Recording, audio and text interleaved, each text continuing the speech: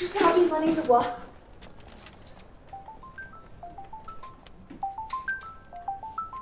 喂。哦，林小姐，你父亲现在的状况很不好，已经住进了 ICU 了。我们通知你一下，进 ICU 会产生相应的费用的。哦，我知道，我现在正在交钱呢。嗯，好。土豆哥，密码你知道，我现在去趟 ICU，你这番钱过来找我。啊，不用。你父亲的情况，我觉得不能再拖了。我的建议就是尽快做手术。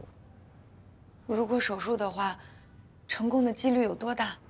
手术起码还有生存的机会。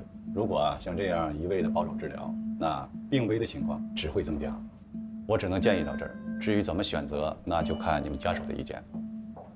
行，手术，只要有一线希望就试试。那我会尽快安排手术，你们准备准备。不过这个费用问题，费用的问题您不用担心，钱我刚才已经交过了。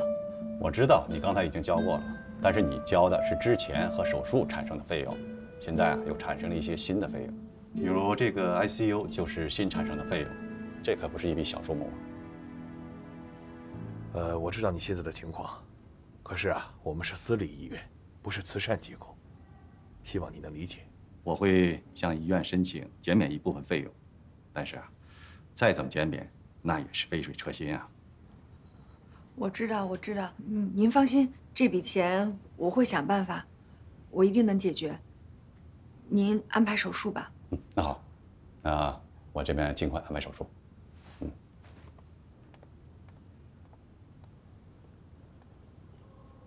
美雅，思雨，出了这么大的事儿，你怎么不告诉我呢？放心手术吧，钱的问题你不用担心，有我呢。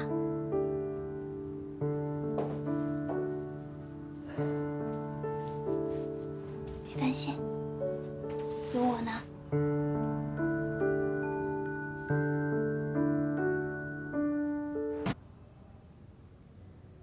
美雅，你这个人就是这样，遇到什么事情都要自己一个人硬扛。我认识你到现在，你这个毛病一点都没改。出了这么大的事儿，你连个电话都不打给我。叔叔的身体最重要，你能不能先把你的自尊心放一放，好不好？啊，这张卡你先拿着。你父亲的事情我很难过，这是我替欧阳尽的一点心意。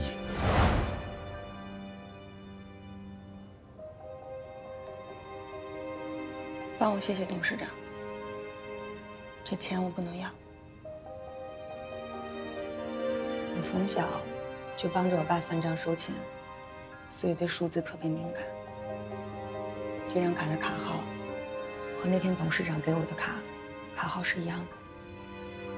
没错，这是欧伯伯让我给你的。但是林美雅，你就不能现实一点吗？这都什么时候了，你何必要拒绝欧伯伯的好意呢？他也是想用这种方式来尽量弥补你。毕竟，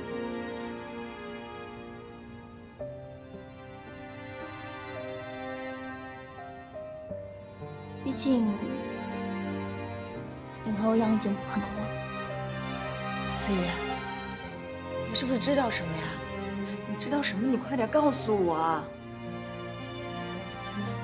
你是不是知道欧阳在哪？我爸已经决定跟欧氏集团合作了，欧伯伯也同意了。不出意外的话，近期就会宣布我们的婚事了。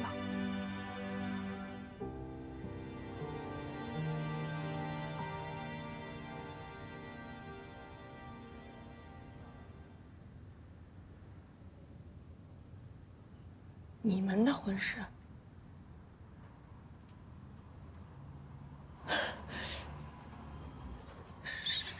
什么意思？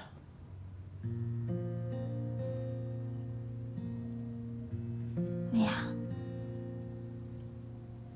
从我第一次见到欧阳的那一刻起，我就喜欢上了他。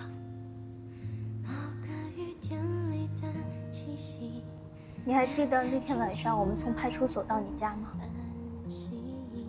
我们两个睡在小床上，我问你跟欧阳的关系，你跟我说你们只是普通工作关系，还强调你并不想当他的秘书，甚至想辞职。所以从那一刻起，我就认定了欧阳。所以我刚到法国，我就急着回来，我就是想见他，我想告诉他，我爱他。可是我回来后的结果呢？你告诉我你们已经在一起了。你知道那一瞬间我的感受？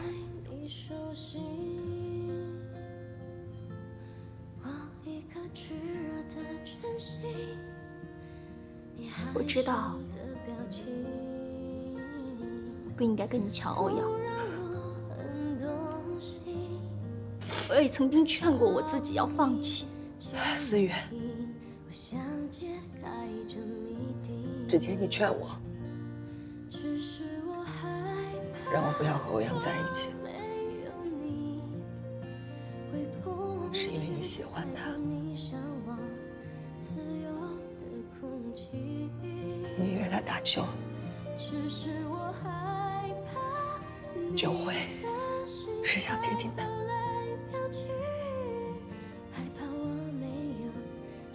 之前微微早就提醒过我，但是我真的不愿意相信。思雨，我们是最好的朋友。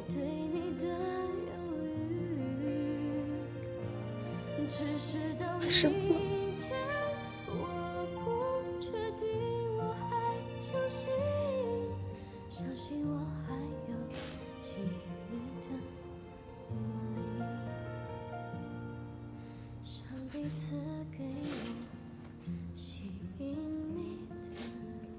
土豆哥，来了。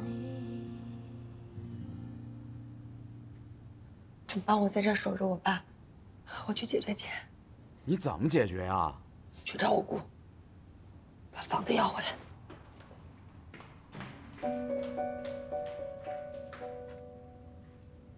哎，小雅是你最好的朋友，你把你最好的朋友的男朋友给抢了，防火、防盗、防闺蜜，防的就是你这种人呐。